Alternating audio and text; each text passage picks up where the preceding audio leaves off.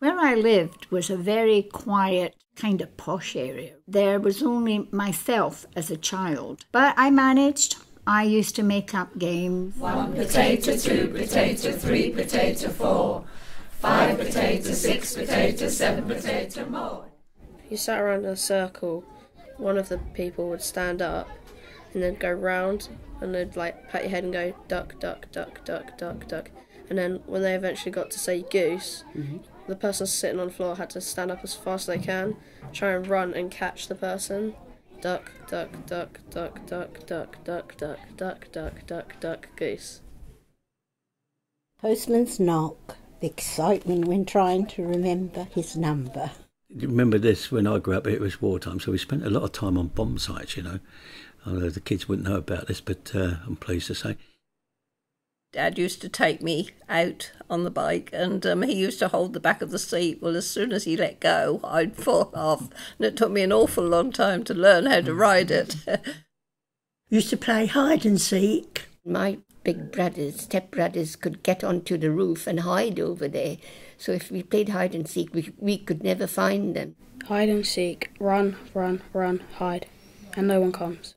And in the end, if people were hiding and we couldn't find them, they used to get fed up and come out anyway, especially my sister. Hide and seek, there's always the one person who cheats. Bows and arrows, duck is coming my way. It's surprising how far they went and how accurate you could become with them. You know, we're proper Robin Hoods in them days. There was a railway bridge over our avenue, and what Norma and I used to do, we used to collect stones and play shops, some with money, some with sugar, sweets and all sorts of things. One was a shopkeeper and the other was the customer.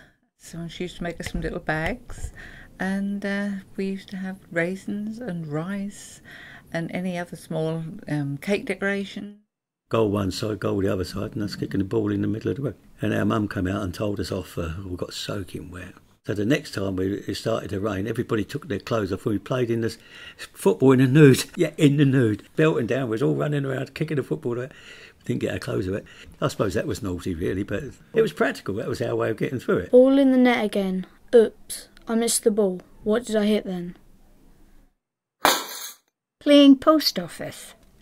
Opened up, waited, no people, shut up shop.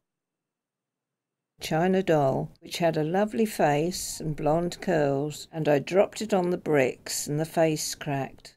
I was at the top of the stairs with my baby Annabelle.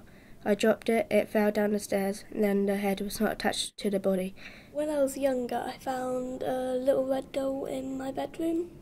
I took it out of the box and I heard a loud noise downstairs, so my arm swung sideways and it let go of the doll.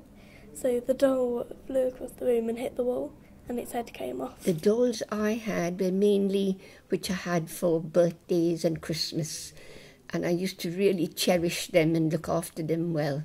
But I had these naughty brothers of mine who would hide them up and not give them back to me for some time, and about a few weeks later I'd find something tucked under a shelf or something or the other, and who did that? And they'd just grin and just laugh about it. Twister, my arm, your leg, tangled like a knot. Twister, me and my sister would play this. Everyone used to fall down. Twister, tangled like a knot, my arm, your leg. Snakes and ladders, going down the snake again. Snakes and ladders, you go up the ladders as you go down the snake. Up the ladders and swallowed by the green snake. Played dominoes with my dad. I've still got his dominoes, and they're ivory with black dots on them. Ludo and cards. We play cards, Ludo, snakes and ladders.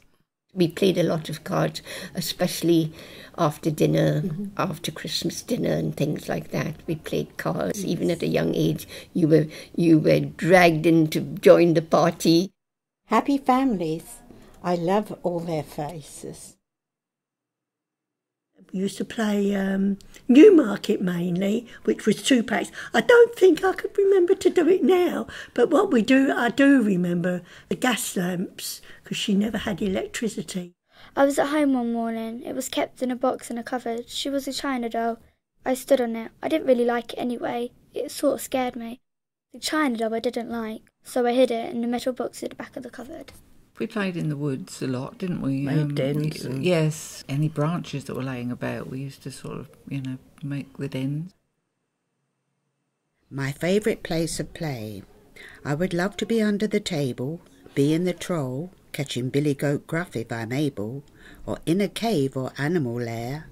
I'd jump out and give you a scare.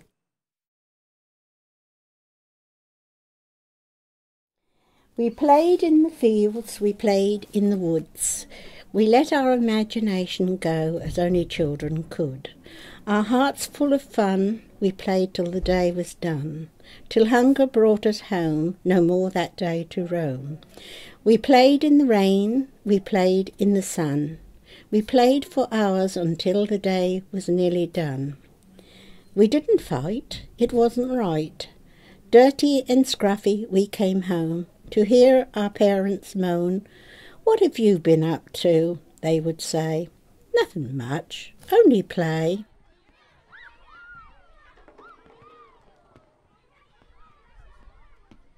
We had a dead-end street, so not many cars came up and down. Not that there was a lot of cars back in the 50s. And we used to be able to play there quite contentedly with marbles, skipping, hopscotch, make-up plays. We had an idyllic playground, really. Musical statues, need to sneeze. The statues danced until the music stopped.